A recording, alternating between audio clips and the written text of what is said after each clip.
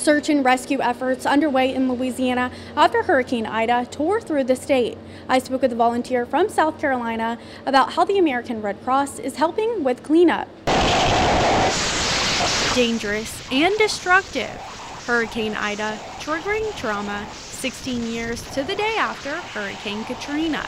It's a tragic situation, but I think we don't know exactly how bad it is. We know it's bad, we just don't know how bad. The storm making landfall in the Gulf Coast of Louisiana as a Category 4. It's still moving out. There hasn't really been time to go out and really assess the damage, but it's significant flooding. Homes have been destroyed, power outages. Ben Williamson, who works for the Red Cross of South Carolina, says 20 volunteers from South Carolina are assessing the damage in the area. About 7 or 8 of those volunteers from the Lowcountry ready to work. The biggest thing I do is listen to people.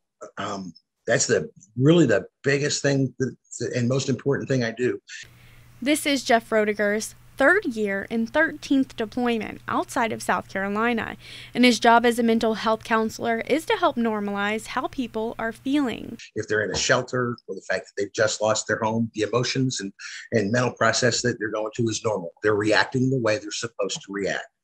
Working behind the scenes or boots on the ground, there are many ways you can help, but the goal remains the same: to help those recover. To watch the stress just drain out of their face and see them relax and know that they're not the only ones going through this, and there is hope for their recovery.